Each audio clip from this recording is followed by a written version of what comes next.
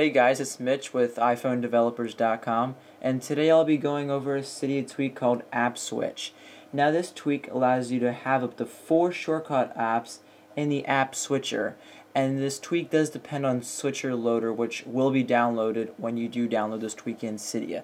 So if you go ahead and double tap your home button here, you can take notice of all the recent apps that you've been in, but if you swipe to the left, you'll notice that we have 4 custom shortcut apps that are automatically in there no matter what. So even if we go ahead and kill all of our applications, you can see we have no apps in my dock here. But if I go ahead and swipe to the left, you'll see I have all those 4 apps, and I can easily go ahead and click on them just as a shortcut. So in the settings of AppSwitch,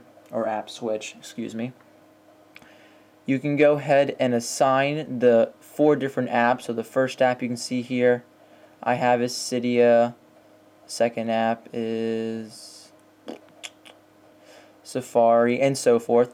And once done, you want to go ahead and apply these changes, and your device will respring. And once resprung, you will be able to have those 4 shortcut icons on your dock. Now, like I said before, AppSwitch does depend on switcherloader, and with switcherloader, you're able to customize where you want it to be.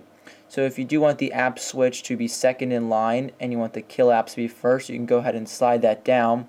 And then when you go ahead and double tap it, you swipe to your left, you'll have the kill all apps. But if you swipe again, then you'll have those 4 custom shortcut apps.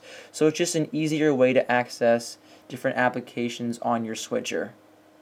It is called AppSwitch, and you can find it in Cydia via the Big Boss repo, and it is a free Cydia tweak.